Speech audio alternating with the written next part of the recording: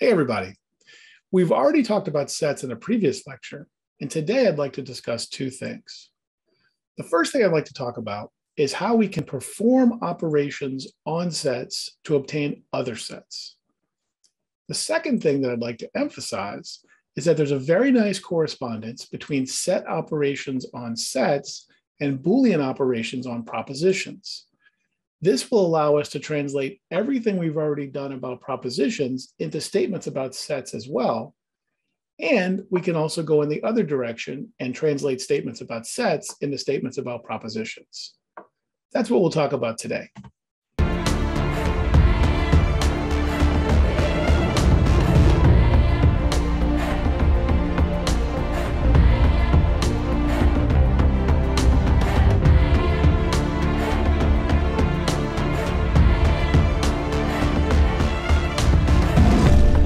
Throughout this lecture, we will always assume that there's a universal set U, and that A, B, C, etc. are all subsets of this same universal set U. We define the union of A and B to be all points that are either in A or in B or both. It's like an inclusive OR. We define the intersection of A and B to be all points that are in both A and B. The complement of A is the set of all points not in A. The set A minus the set B is the set of all points in A that are not in the set B. Here's a super important point that's not always stressed. When we discuss the complement of a set A, we are implicitly assuming a particular universal set U that A lives in. If we change the universal set U, the complement can change. Here's an example. Let's consider A to be the set of even integers. We then ask, what is the complement of A? Well, it really depends on where we think of A as living inside. For example, if our universal set is the integers, then the complement of A is the set of odd integers. However, if our universal set is the real numbers, then the complement of A is the set of odd integers plus any real number that's not an integer. So again, the choice of U matters when it comes to complements. Recall our claims in an earlier worksheet that we can prove logical equivalences by using Venn diagrams. The converse of this is also true. We can prove statements about sets by translating them into statements about propositions as well. For example, let P and Q be propositional functions on a universal set U. Define the sets A and B as follows. A is the set of X where P of X is true, and B is the set of X where Q of X is true. Then let's go ahead and compute. A union B, by definition, is all of the X's in U such that X is in A or X is in B. Again, I'm meaning inclusive OR here.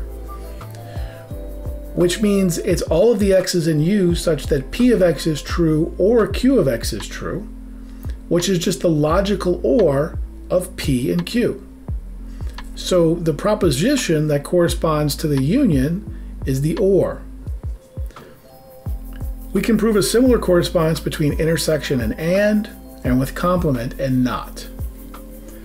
Also notice that subset corresponds to implication. A is a subset of B means that X in A implies X in B, which in this language means P of X implies Q of X. We could flip all this around though. Imagine that we start with any two sets A and B inside a universal set U. Now we can define P and Q in terms of A and B. We can define P of X to be true if X is in A and false if X is not in A, and the same sort of thing for Q. If X is in B, we say Q is true. If X is not in B, we say Q is false. From this, any operation on logical propositions can be translated to an operation on sets, and vice versa. We can go back and forth however we like whenever it's convenient. Okay, here's a few examples. Let's let A be the set that contains circle, square, triangle, star, and B is the set that contains circle, star, pentagon. Then A intersect B is circle, star. A minus B is square, triangle. Now notice if I take the union of A intersect B and A minus B, I recover the set A. Is this always true? Similarly, we can think of sets of real numbers, and in particular intervals. If we let A be the interval 1 to 5, closed on the left, open on the right, and B be the interval 1 to 7, open on the left, closed on the right, then for example we can compute all of these things. A union B is the closed interval 1 to 7, etc., etc., etc. Here's a theorem with a lot of identities about sets. So let's just list them here. And for the record, some of these are quite easy to prove, and some are a bit more complicated. But one can prove all of them using basically the definitions of these operations. And no worries, you'll get some practice because proving all of these will be on one of your upcoming homework assignments. But let me also point out that there's a parallel set of logical identities that you can see on the other side. Anyway, these are basically all the identities that don't use complements, and they're all in one place. And that brings us to the next scene, where we write down some of the identities that do use complements. And here they are.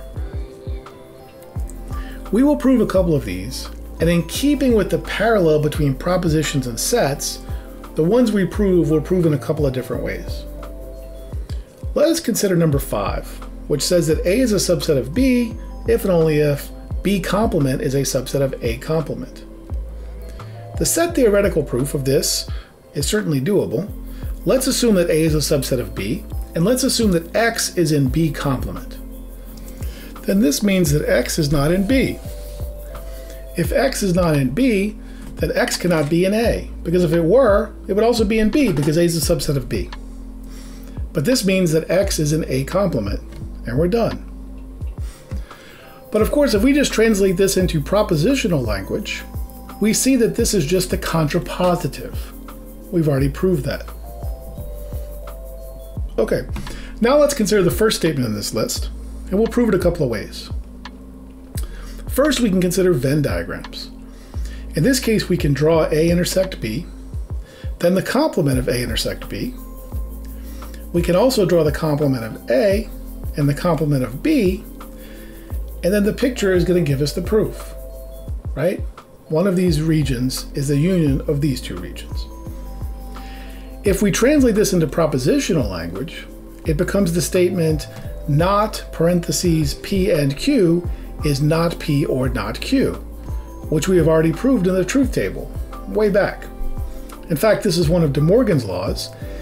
Moreover, the first two rules of this theorem are actually called De Morgan's laws for sets, because they correspond to De Morgan's laws for logic. Finally, we can look at the sets in detail.